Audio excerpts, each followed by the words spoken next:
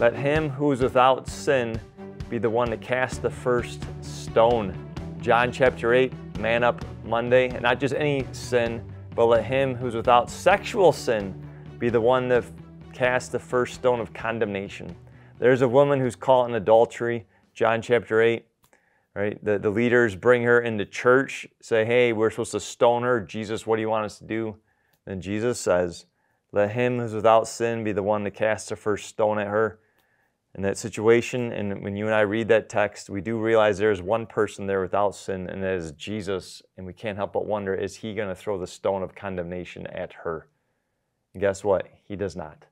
He says, where are these men? Right? All these men have repented. They've all acknowledged, I got sexual sin in my life. I haven't fought against those temptations. I haven't exhibited a spirit-led self-control with sexual temptation. And so they all drop their rocks, but yet Jesus is there, and Jesus does not condemn her. In fact, he says, your sins are forgiven. And then he says, go and sin no more. Right? He loves that woman by giving her the greatest gift of all, the forgiveness of sins in that moment. Grace and mercy, even though she didn't deserve it. He gave her forgiveness. Men, I don't know what's going on in your life when it comes to your sexuality, when it comes to sexual temptations, but I know this, that God has said, self-control. It's a fruit of the Spirit.